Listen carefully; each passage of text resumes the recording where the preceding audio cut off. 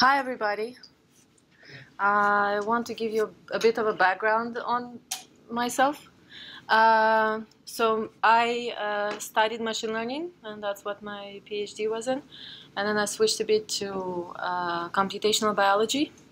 So I come into this field from computer science, and what I do is mostly develop computational methods, machine learning methods, to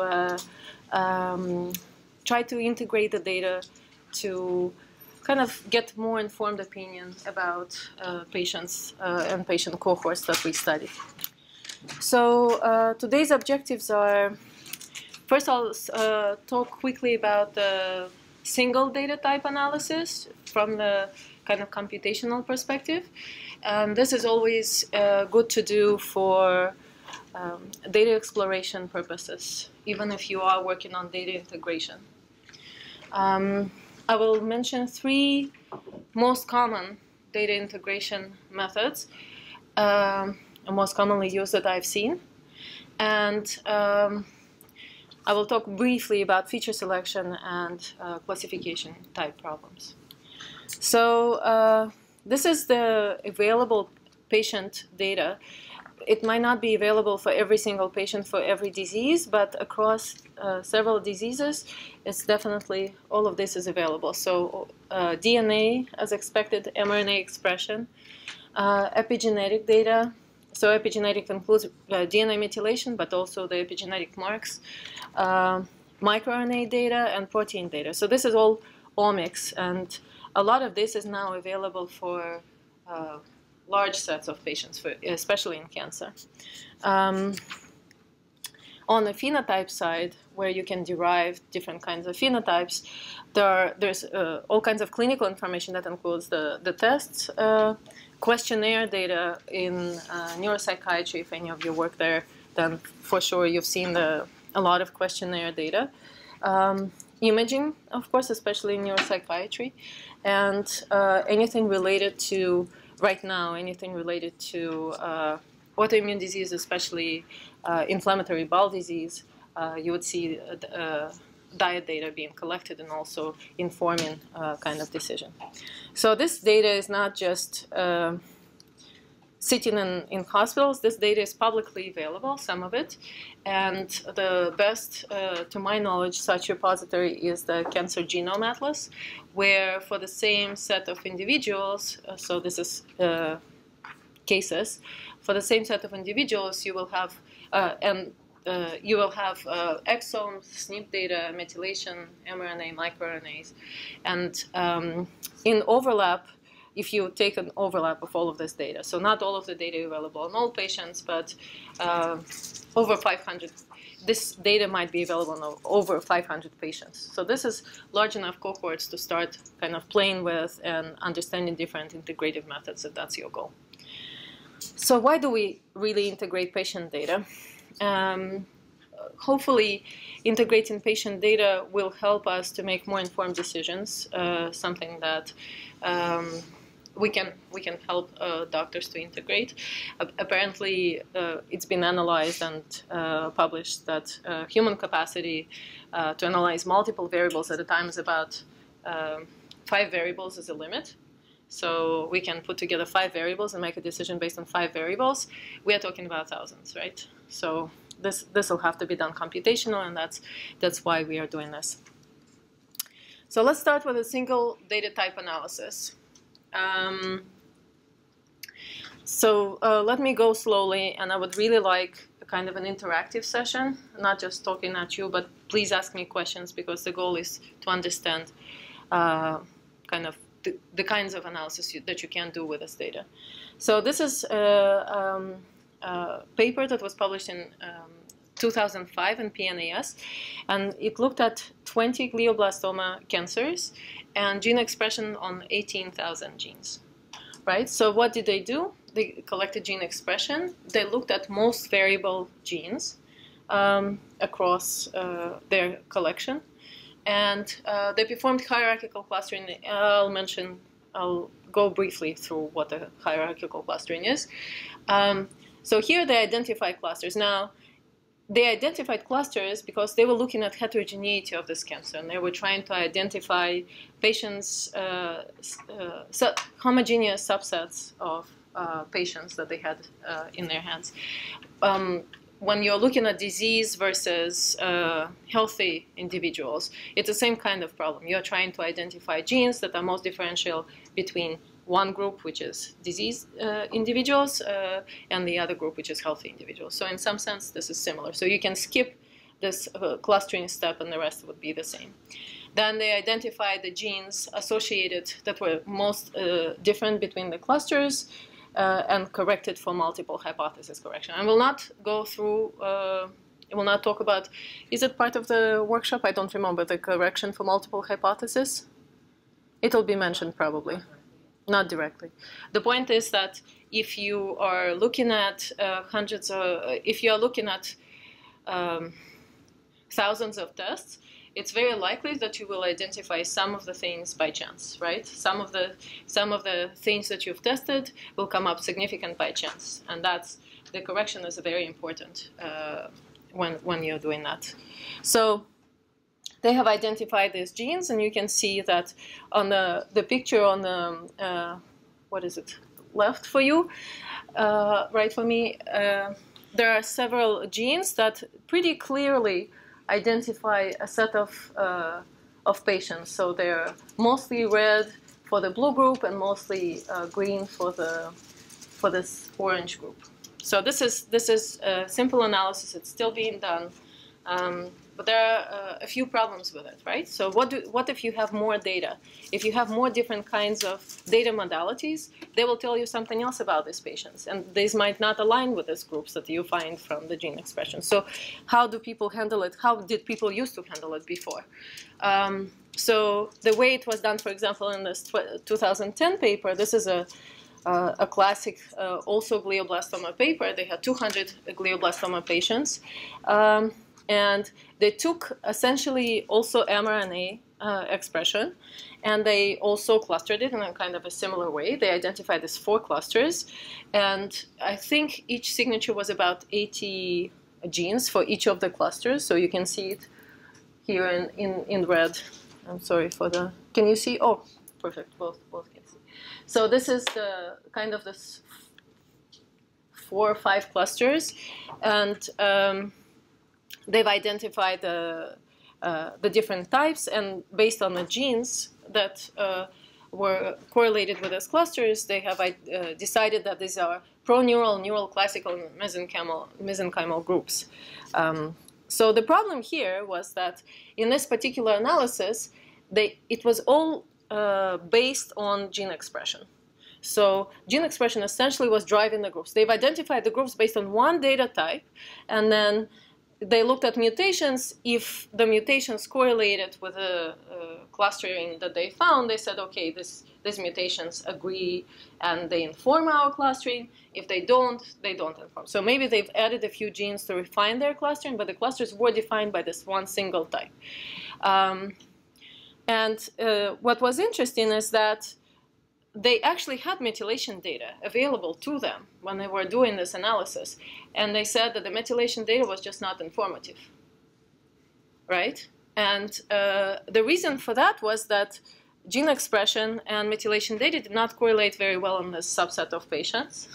And it produced different types of clustering, and they didn't know how to reconcile that. So in 2012, there was a contrary evidence. Also in glioblastoma was a glioblastoma study where they looked very carefully at the epigenetic data, and they found this. This is one of the ways that they've confirmed the IDH1 subtype. If any of you have seen glioblastoma data or have heard about it, IDH1 subtype is basically the only subtype which is really well defined in glioblastoma, where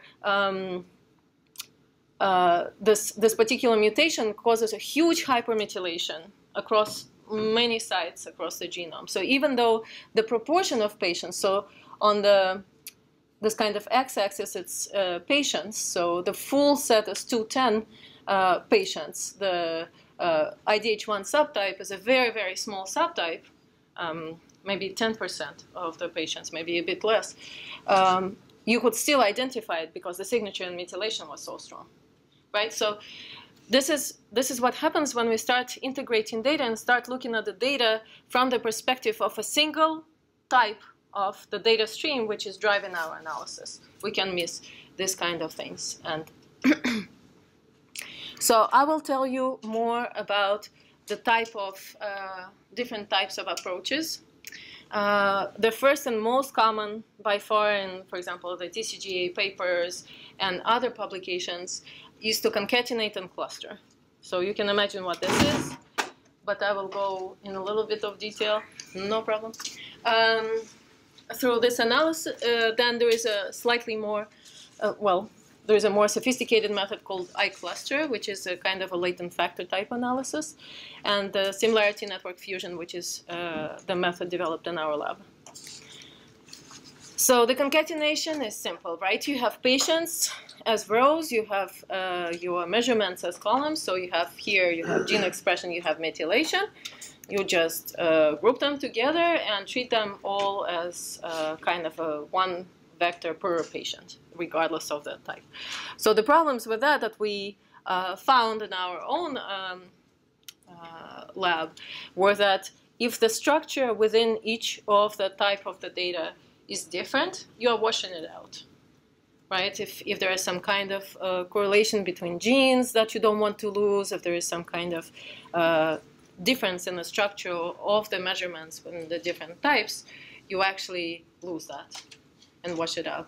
And additionally, if there are a few genes that are important, then you are just increasing your measurements by a lot. So that is also a problem. So what they do is concatenate the data, and then you do hierarchical clustering. So many of you have probably used hierarchical clustering. This is approximately how it works. So here you have 6, let us say, individuals, right? So this is already a correlation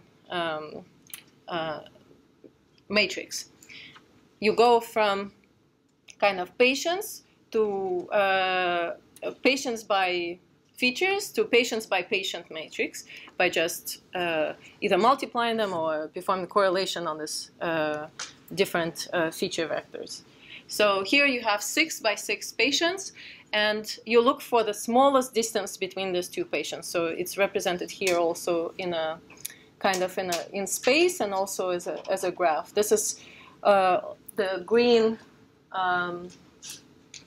tree that you see is the most common way to visualize hierarchical clustering. But the point is that D and F here are the closest ones. So you merge them first, you identify the mean, and then you look at the difference and you compress this matrix, and you look at the next smallest difference. So the next smallest difference will be between the mean of D and F and E, and those are the ones that you merge second, and you can see it here. And also you compare, you do it for all pairs essentially. And A and B are also small, so you merge them as well. Next, etc. So you basically go through and compare all the pairs and compress the matrix as you go. Well, and at the end you have only this meta groups, two means left from these two groups in this example, and then you merge it, and this is how you get. So to decide on the number of clusters here in this particular clustering, what people do is most commonly, actually, they're arbitrarily cut it by eye. So here you have this kind of diagram. So what people would do is cut it into 2 clusterings because that looks like most reasonable from the dendrogram. Yeah, this graph is called the dendrogram, the tree. Okay, another measure very commonly used is a silhouette statistic. Eigengap is used for spectral clustering. So if you have a graph that you are trying to cluster, you're trying to look at the difference in the eigenvalues for that graph in the spectral decomposition. This is if you're using spectral clustering. There are many more. There's a thesis that was published that looked at the different scenarios, simulated different scenarios, and compared the metrics, all the metrics, like maybe 15 of them, on these different scenarios. And basically there's not one metric that is good for every single scenario. So some of them are good for kind of in a Euclidean space, and some of them are good on a manifold where it's not so straightforward, right? If you compress the clusters, they look very, very close in a 2D space, but further away when you consider high dimensions. So basically, there are many examples, and there is not one good metric. And if somebody tells you, I found your clusters, you can ask them how they have found them and which metric they used, and you can test other metrics to be sure. Yeah. Can we have access to the PhD thesis? Yeah, it's online. Yeah, I just search for it in clustering. There are other. This is just.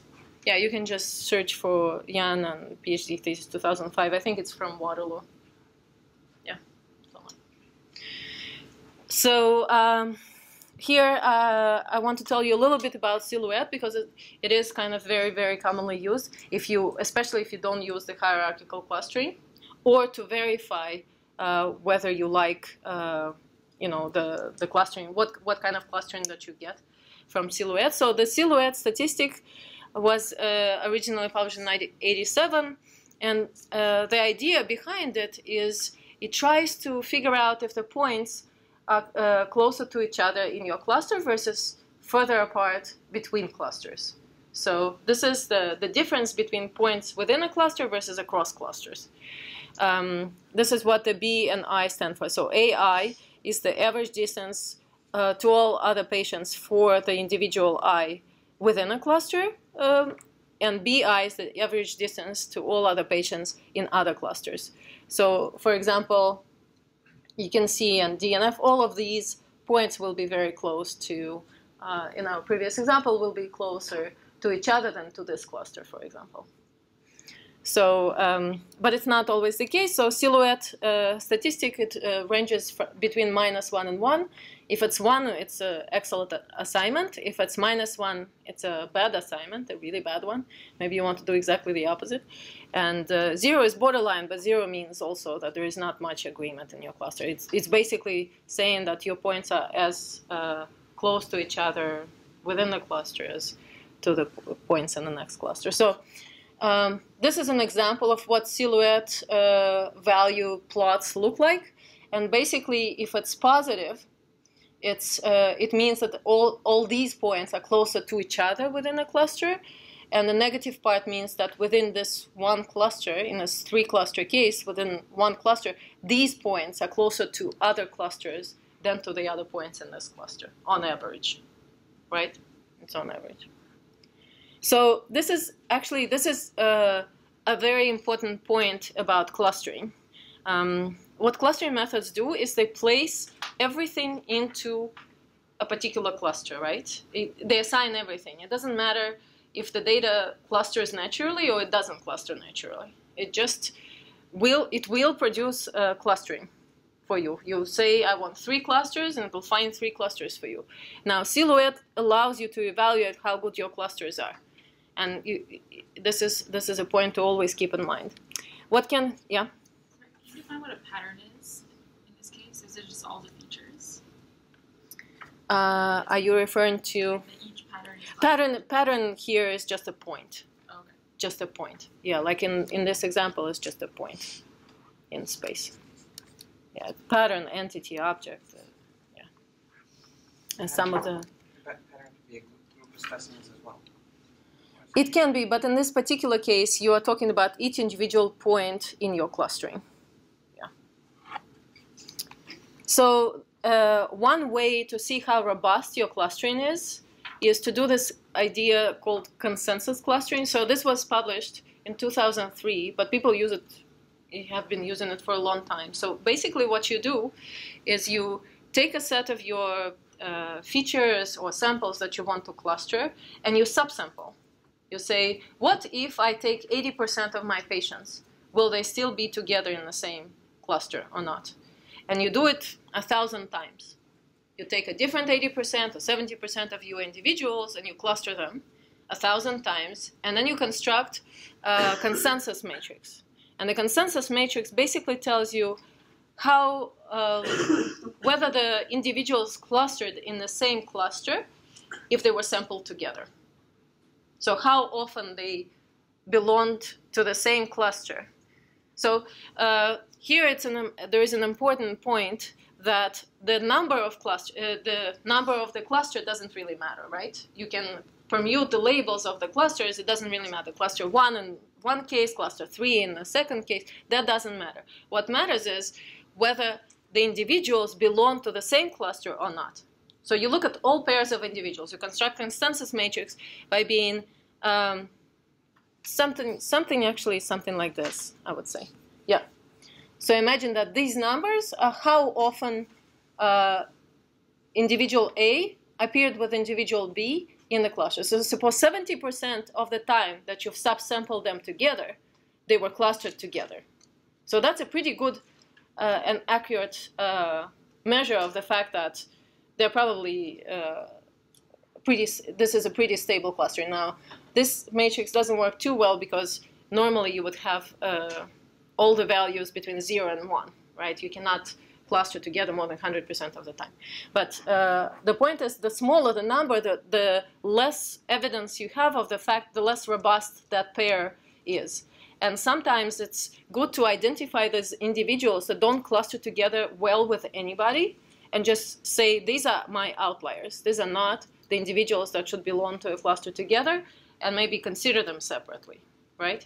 So this way you identify the cores of the clusters, something that you are fairly certain about. Yeah? I'm just wondering, does this work equally well on all sample sizes, or would that matter? Well, the smaller the sample size, the less variance you will have when you sample, right? If you have 10 points and you sample them 80% of the time, you get 8 points. So there's a huge overlap in your samples.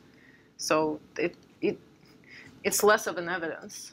You will have less of a confidence than if you have a much larger space. Yeah. Okay, so this is the most standard approach, the concatenation and clustering, and using consensus clustering improves the robustness of the results. So I would recommend always do consensus clustering. And I think there is a package in R also that does some consensus clustering. It takes much longer, of course, because it does the clustering procedure 1,000 times. But it's worth it for the stability of the result. Okay, so the next type of tool is this iCluster. So this is more of a latent kind of a factor model. So if you are familiar, this is great. So what this approach does, and I will briefly mention it because it's also used in TCGA papers and other type of papers, and I've seen it in a lot of different publications recently. So what happens is that they're trying to identify some kind of a latent space, some kind of a latent embedding, which is common among all data types. So they say, we believe that our patients, for example, cluster all in the same way, should cluster in the same way, given any type of data on my patients. And if that is the case, what they're trying to identify is an optimization problem where they try to identify this latent variable z, which represents that latent embedding. We don't know what it is, but every one of the types of data that we have is informative of that. So what they do is they identify the common z, and this W1, W2, and Wm, these are the projections of your original observed data, say copy number data, how that projects onto this latent space.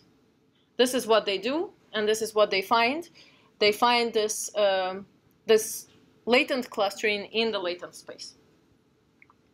The problem with this approach, even though in their paper they kind of say that they don't just look at the similarity, it actually ends up being that they are looking at the similarity of the data sets. And if you have some complementarity, it is a problem. So this is the kind of what we looked at so far. iCluster is also a problem because it depends, the complexity of the method depends on the number of the measurements that you use, number of the features. So you can't use your 20,000 genes or all of your methylation probes in the iCluster. You have to select about 1,500 features. How you select that is magic, and you select 1,500 features, usually by most variable ones or something like that, maybe t-testing with respect to some held out group.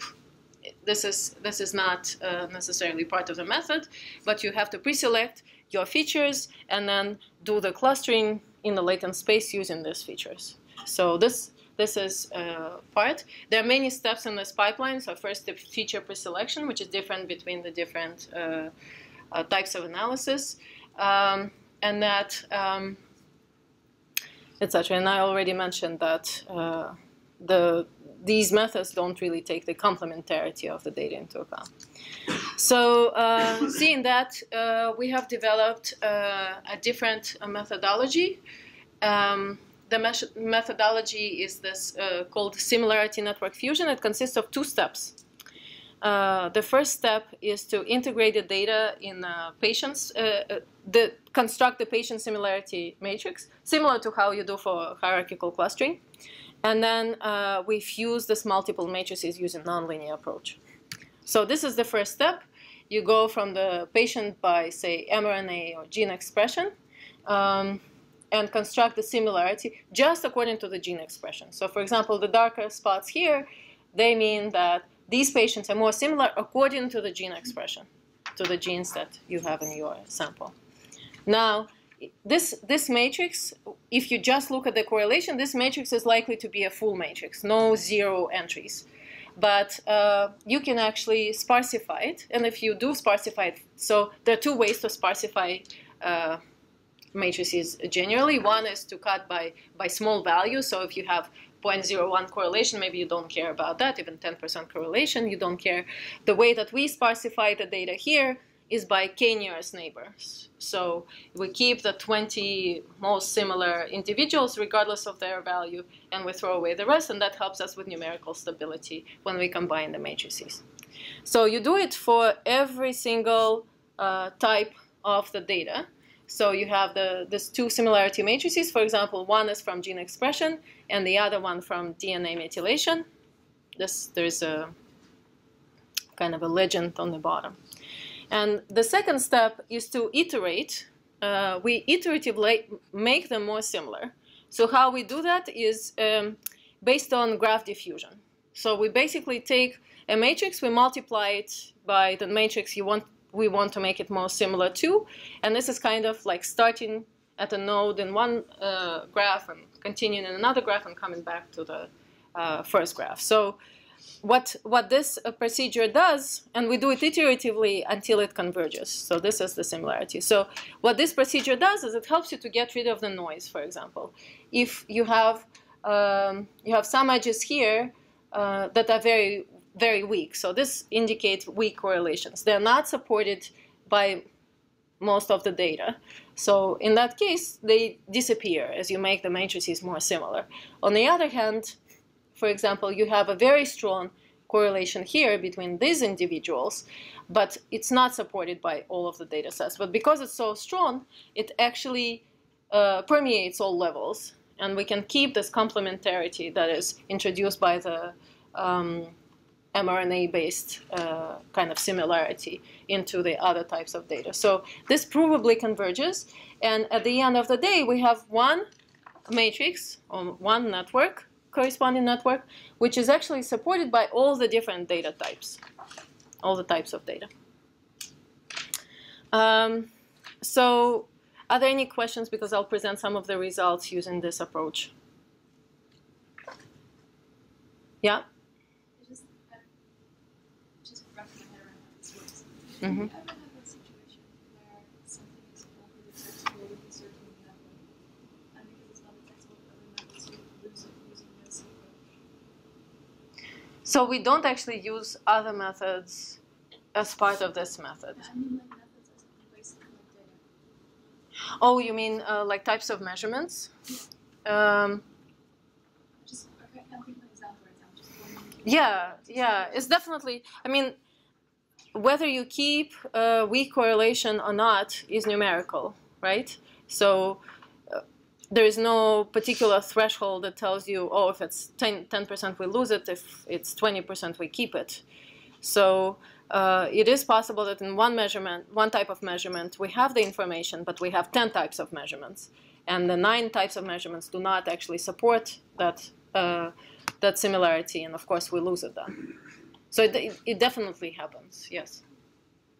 But I guess it is the question of how much support there is across the different types. So if there's we definitely have the situation. I'll actually show it on a real example. Let me show a real example. I will tell you that it doesn't always happen.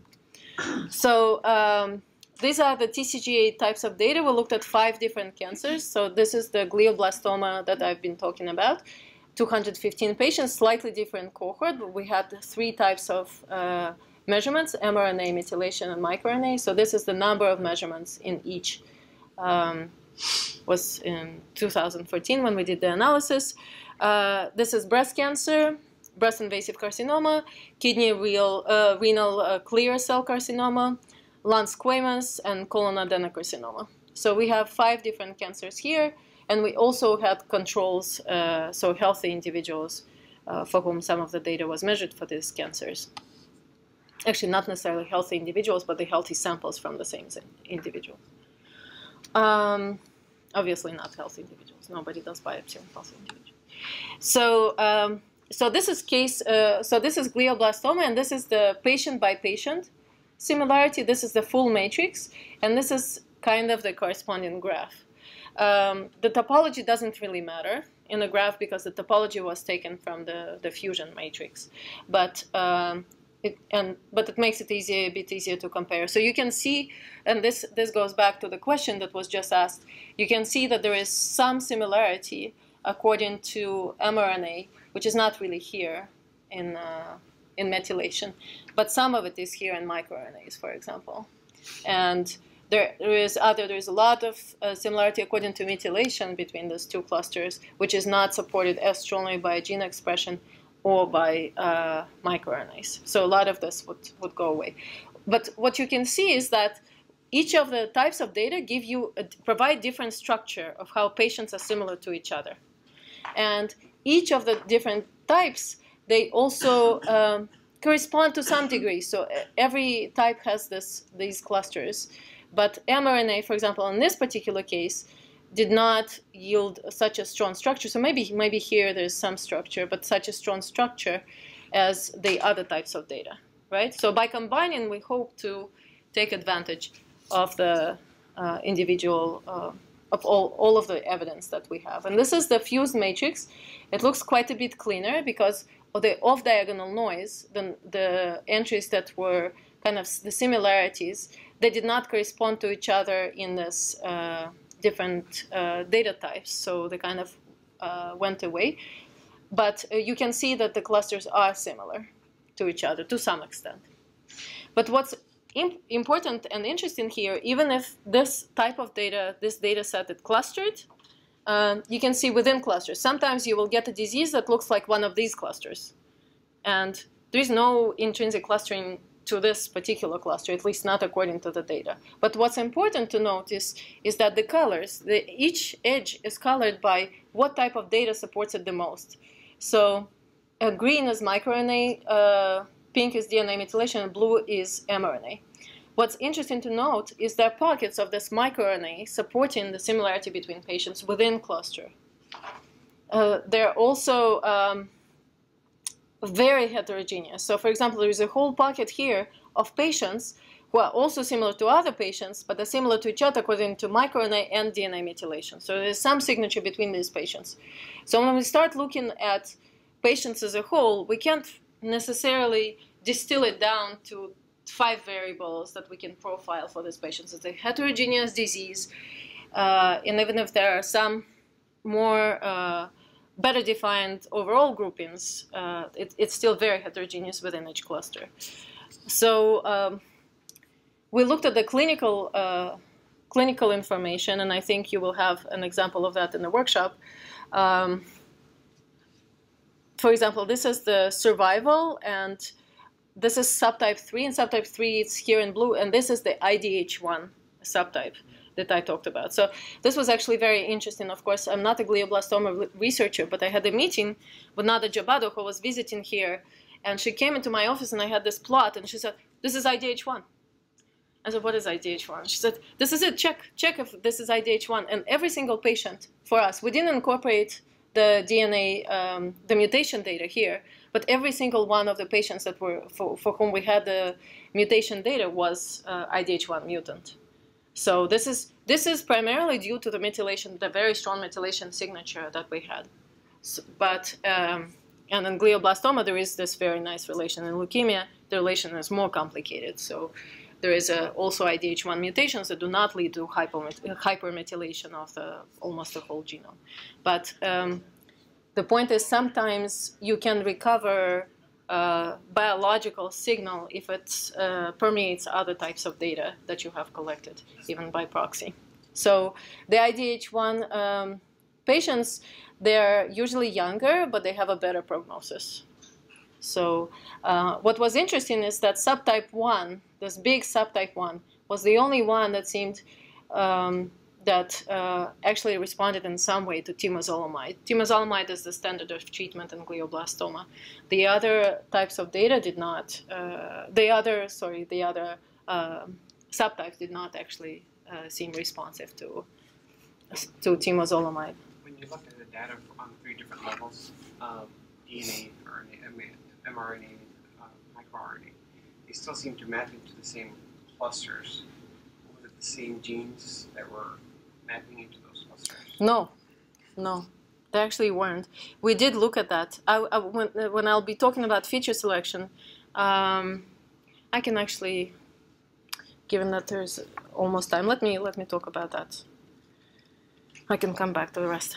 So this is the feature selection. So this is where we looked. Then we looked back. Okay, we have our 3 clusters, and we looked back at mRNA expression, DNA methylation, and microRNA expression. And this is the standard, the t-test analysis that you would do, the pairwise t-test. So features this cluster versus not, and looking at each individual gene, saying which genes seem to be most responsive. And this was actually interesting because we did this analysis with a t-test, and this is the figure we submitted with the paper, and the reviewer said, well, it looks like you don't have signal. What is this figure? And even though it looked like, to us, I mean, heat maps are intrinsically hard to interpret, right? You can see, different people see different patterns.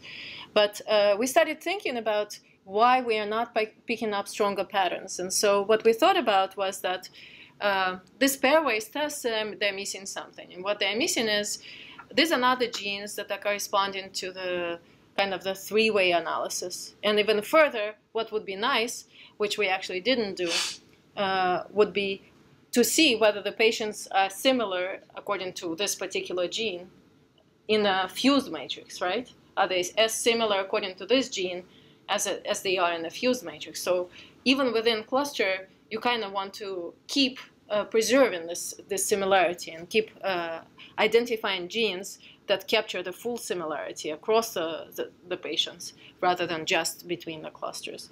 But even when we looked at kind of this 3-way and we used normalized mutual information, you could see a much better set of genes. So yes, there were a few genes, I think on the order of 5 to 10 genes, that actually corresponded between methylation and mRNA. There were genes that were had abnormal methylation in the promoter and had a different differential gene expression, but like 5 out of this set of genes, 250 genes. So the answer is that this is different biology that's being recovered from each of the individual sets. So what were the initial subtypes clusters based on? Which data? At which level? The initial ones in this analysis, all of it. Oh. This is the Okay. that's this Okay. all 3 types of data, all of the data. Yeah. Yeah, these are the, I skipped through this, but this is kind of PCA plots that are very useful to visualize the clusterings, so you can see how much the clusterings are spread. And so in BRCA, it looks like this is a different cluster. Also, one thing that I want to bring up to you, if you work in cancer and you work with survival analysis, if your clusters are very small, for example, in kidney renal carcinoma, here, this one cluster is very small. So if you move one of the individuals, the p-values go crazy. They just go crazy because p-values are very sensitive to the kind of the size of support that you have. And you can see here, the reason we discovered it was that we started looking at the minus log 10 p-value according to the different number of features, and at some point the p-value just dropped. We added maybe 50 more features, and the p-value dropped. And we said, well, this is very unstable. How come? In other cancers, we are not, we don't really depend on which features we select. We didn't pre-select features for this analysis. And in kidney, it seemed to matter in some very strange way. And what we discovered was this really tiny cluster that made the p-values unstable. So this is also something else to keep in mind. All right, and I have a couple of minutes. Yeah, this is NMI. You can look it up. This is what we used for the analysis to identify the features. It's an information theoretic measure, but you can actually use Kruskal-Wallis if you want to do the analysis. This is what we used in the paper. So what I want to mention now is, especially in our cancer work, what people want to do is build classifiers. So once you've identified the subtypes, you say, I have subtype 1, subtype 2, subtype 3. These are novel subtypes. How do I create a clinical test that will tell me, okay, I want my 50 genes, I want to test these 50 genes, and I want to be able to label new patients that come in as subtype 1, subtype 2, or subtype 3. This problem is called classification. And the way that people kind of do it is they take the features that you've identified either through t-test, Kruskal-Wallis, NMI. You identify features that were significant from here, from this type of analysis that associate with the clusters. Then you build a classifier. Let us say random forest is a very common and well-loved classifier, and it works really well. And I have a question for you. It's a quiz. What is the problem with this approach? So you've identified your subtypes, you take the features that seem to be associated with the subtypes, and then you build a classifier using those features. What is the problem? Yes, overfitting. You're overfitting. It's called, in machine learning, it's called a leakage. You have a leakage problem. You've used the same data to create the clusters, and then you're using the same data to create the classifier. And it's a big problem. So,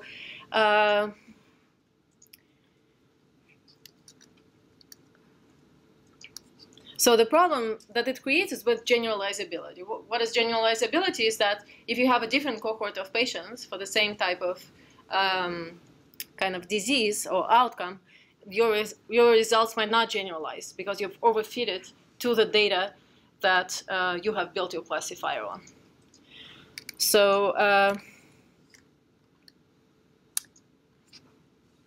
so how do we fix this problem?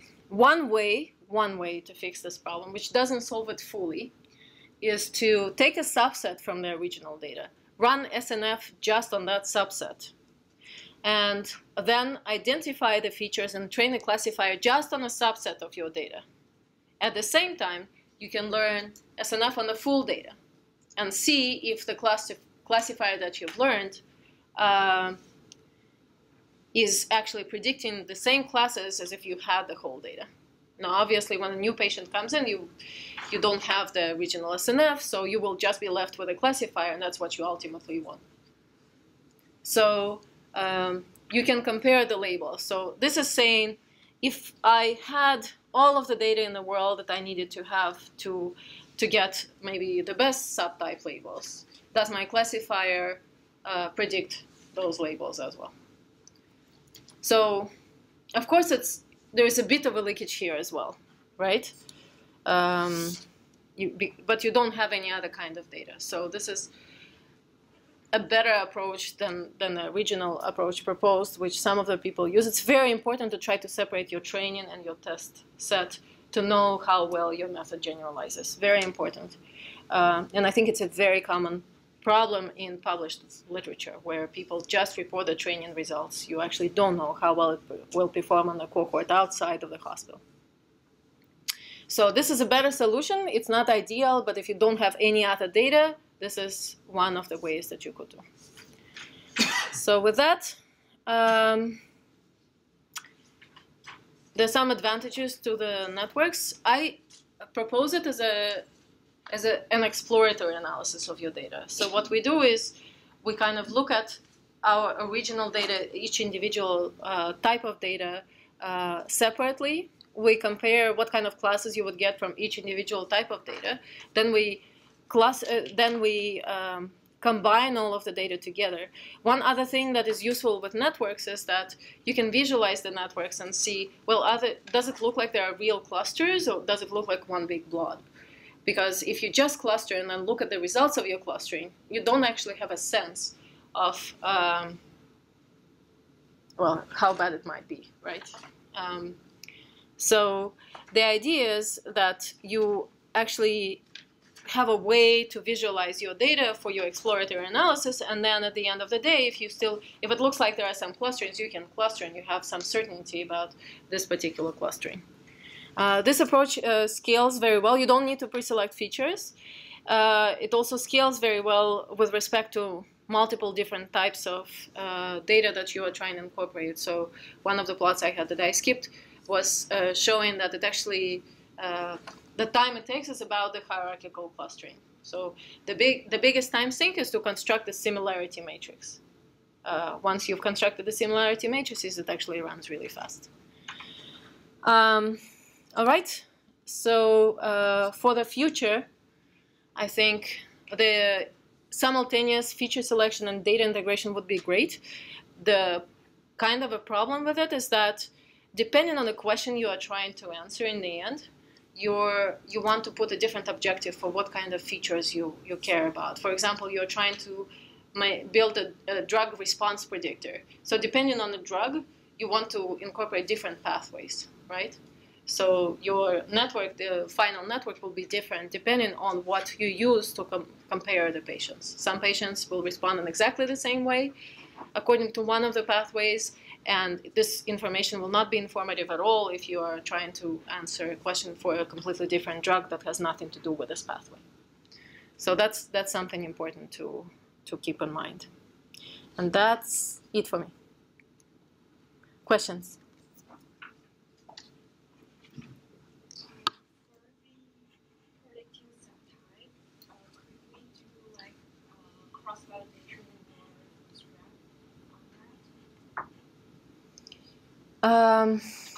So you can certainly do cross-validation. You should do cross-validation for your classifier as part of learning the classifier. But it doesn't remove the question of generalizability because you've just selected the features from exactly the same data. So it's really a question of, do you have any data leakage? Do you have any information that you are using in your classifier that you've already seen?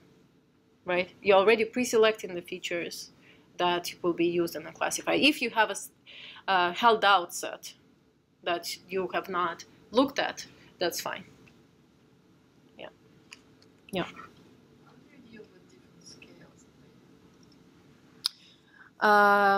So in terms of the measurements being completely different scale? Yeah. Yeah, so I would recommend that if they're on a different scale and you don't want to kind of standardize the variables with zero mean, I would recommend to separate them into different types of, like different matrices, because for this method it doesn't really matter how many matrices you combine. So to separate them and to identify similarities according to the variables of the same scale that are comparable, because otherwise numerically the bigger scale variables will dominate. Right. Yeah. So we. When they just merge the two.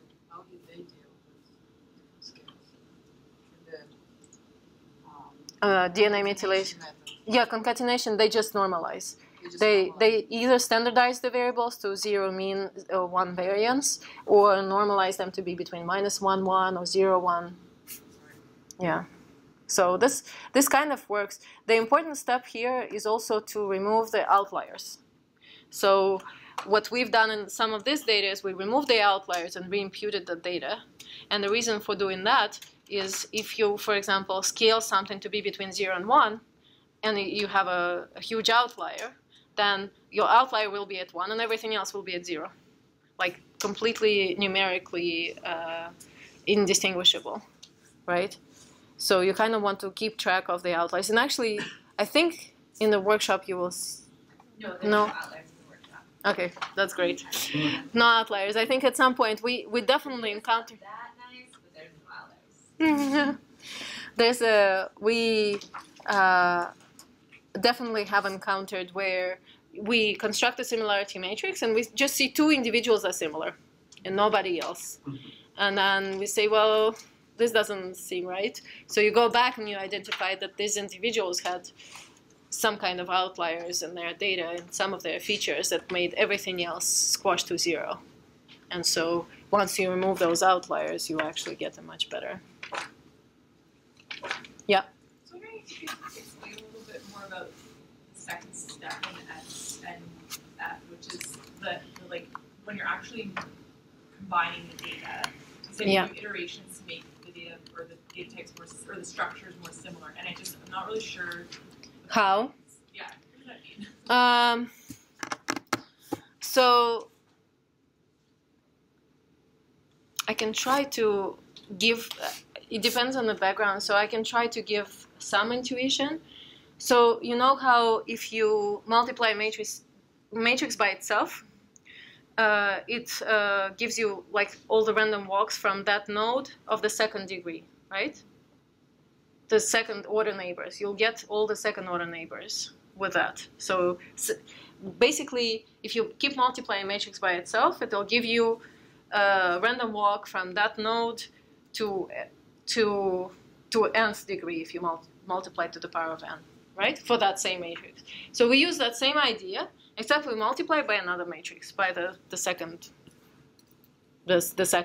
matrix, and you come back to this matrix. So its multiplication goes like this. It starts here. It multiplies by this kind of matrix. It goes the random walk. It's not, the random walk is not the best illustration because it's hard to visualize it directly, but the math is the same.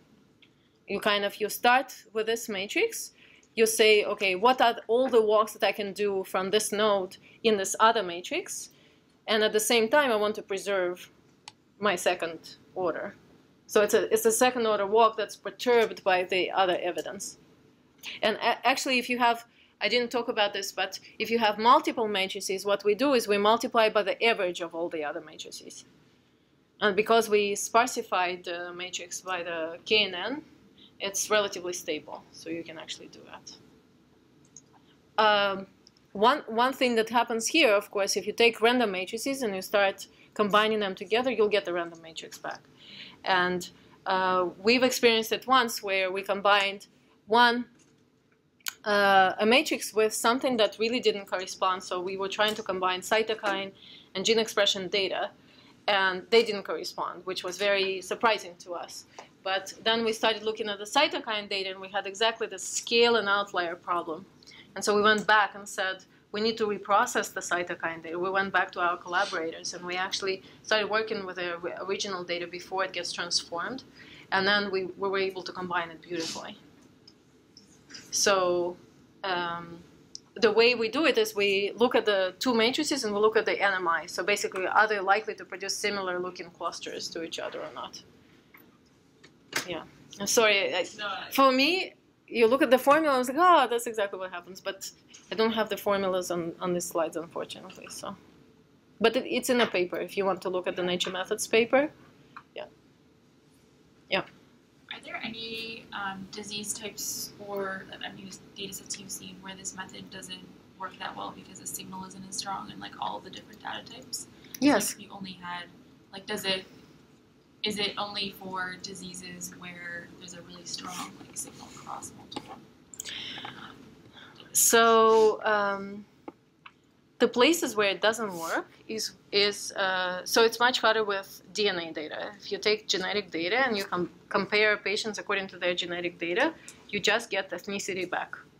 And ethnicity is usually not what you're looking for to try to infer, the biology of your disease, right?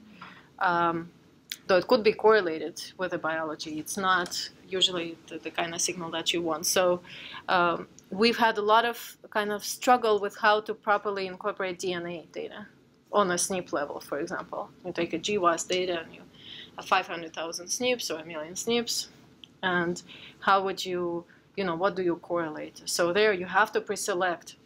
So basically, the underlying assumption of this is that the features that you are combining are informative of the signal you're looking for in the data.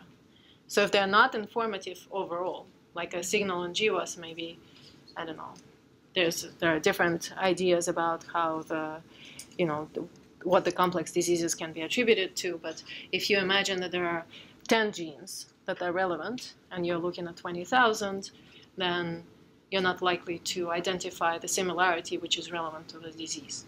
So the underlying assumption is that the features that go into computing similarity are informative of the disease, largely. You can have some noise, obviously, but largely informative.